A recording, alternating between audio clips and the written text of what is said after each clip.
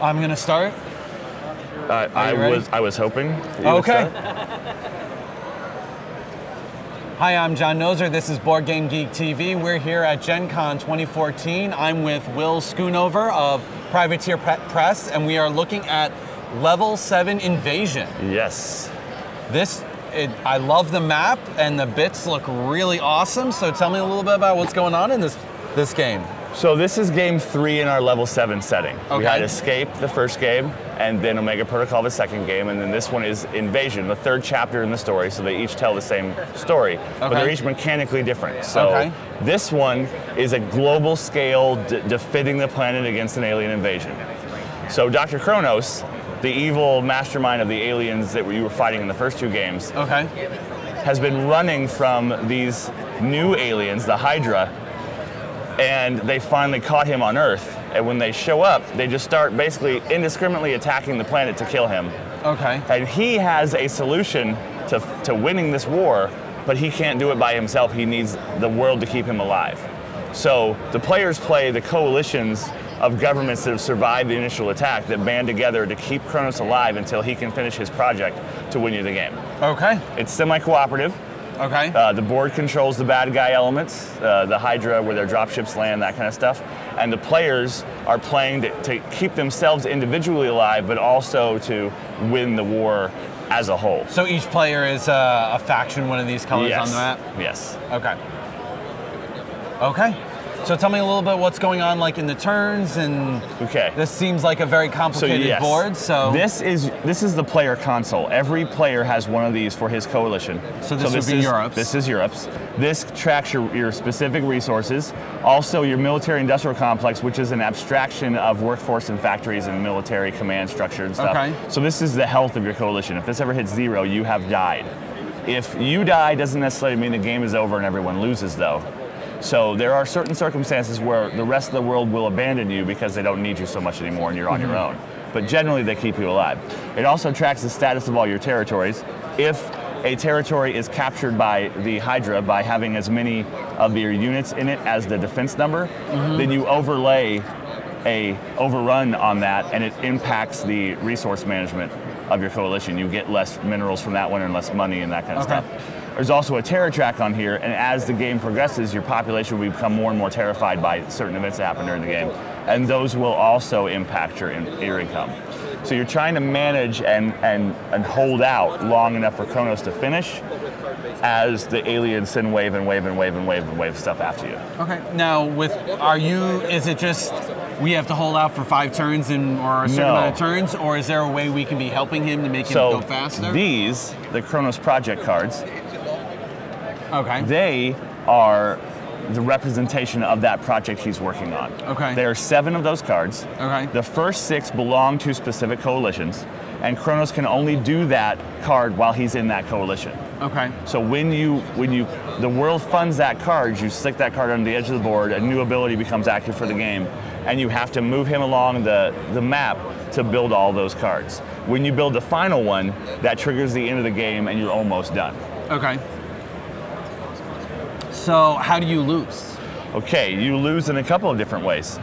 Most importantly, if Dr. Kronos is ever in a territory that becomes overrun, you lose. They caught him. He cannot help you win the war cannot be won. Also, if a coalition that has not built its card yet, because there are 7 of them, and so it'll be later in the game before some of them are built. If that coalition falls, the chain is broken, you can't win that way either. If you lose your capital, if it becomes overrun and you don't get it back soon enough, you also lose the game individually. Individually, but not as a team? Unless your project card hasn't been built, and then the team loses. Fair enough. And there's also 11 rounds worth of event cards. So every round, all the coalitions get an event card. They choose secretly one of the 2 events that's going to happen on there. They play their choice to Alpha or Bravo, and then you resolve all those cards. And every round you do that, and there's only 11 rounds of cards in the game. So if at the end of a round there are no event cards left, you have also lost. You didn't win the war soon enough. Wow, that's a lot going on. It seems really interesting. So tell me just a little bit about a kind of a turn overview. So we've got 3 phases, 15 steps. The steps are fairly simple. They're broken into very simple actions. The first phase is the development phase. That's where you increase your technologies, you buy new soldiers, you get your income. And then the warfare phase is the middle, where you move your soldiers around and Dr. Kronos, and then you do that event part, and then you have battles, and then you check to see if places have been conquered. And then during the maintenance phase, control of Kronos shifts to the player where he's at on the world. You check for terror and a few other things to kind of clean up.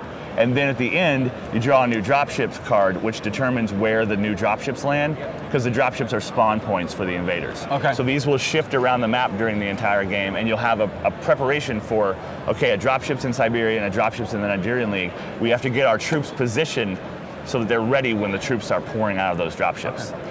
Now, obviously there's 5 factions, if I'm counting correctly, yes? Yes. Now, is it only a 5-player game? It is a 3 to 5 player game. Okay. Just like some other large world economy games, you need all 5 factions to play because everything is limited to what the resources in the game are.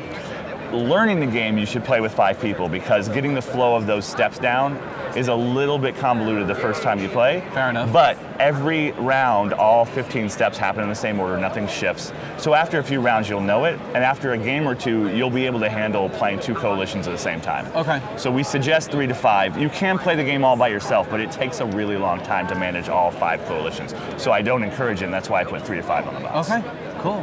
How long does it take? So new players, I have experiences. I've run some blind tests and done some demos. New players tend to make too many mistakes and lose the game in 2 hours or less. Okay. And experienced players who know what they're doing tend to finish the game on about round 8 or 9 at the 2.5 hour mark. Okay. So the box says 3 to 4 because it's possible it could go a little longer than 2.5 or 3 hours, but I don't believe that happens except to players who are in between that new player stage and that experienced player stage. When you're still trying to make the fewest mistakes, but you're still making some, the game you may be able to finish it, and some players might win, but it might not go as short as it will go when you're experienced players and you know what you're doing. And there is an individual winner. No, there are winners or losers based on who's alive or not. Okay. Like if America is still standing and Asia is still standing, those players win. The other players have all lost the game. Okay. Yeah. So it is cooperative, but not everybody could win. It's semi-cooperative because players are forced to make bad decisions that could impact other players instead of themselves during the event stage. Okay. And our trading system, since there's 5 coalitions, one man is always out on the trades. When I trade with you, we've locked our trade in, and we can't trade with anybody else. And then with 5, so there's a 5th guy. So there's a lot of moments where I say, I need to buy oil from someone. I will offer $2 million for 1 oil. And another guy at the table might say, well, I'll pay $3 million for oil, and then I lose my chance to get something. So there's a little bit of that kind of selfishness built into the game to make it semi-co-op. But you are still all trying to work together to win the game. Okay. Well, cool. Thank you for showing us the game. It looks awesome, and yeah, I mean I think there's unless there's anything else to say. There's a whole bunch more to say, but we don't really have time for that right now. Okay, fair enough. Is there a place where they can kind of go to find a little bit more detail about it? Yes, we have a tutorial video online. Okay. And we also have, of course, privateerpress.com, which has our forums with a level 7 dedicated section. And I usually try to haunt the internet for a little while. Okay. After something launches, especially. And I hit the BGG forums for it, and then I look at our forums and any other place where there's some traffic. And I try to answer frequently. That's how I kind of build a fact during that first few months, is based on people's reactions to it on the internet. So, well, thanks for giving us an overview of the game. Yeah, thanks. No problem.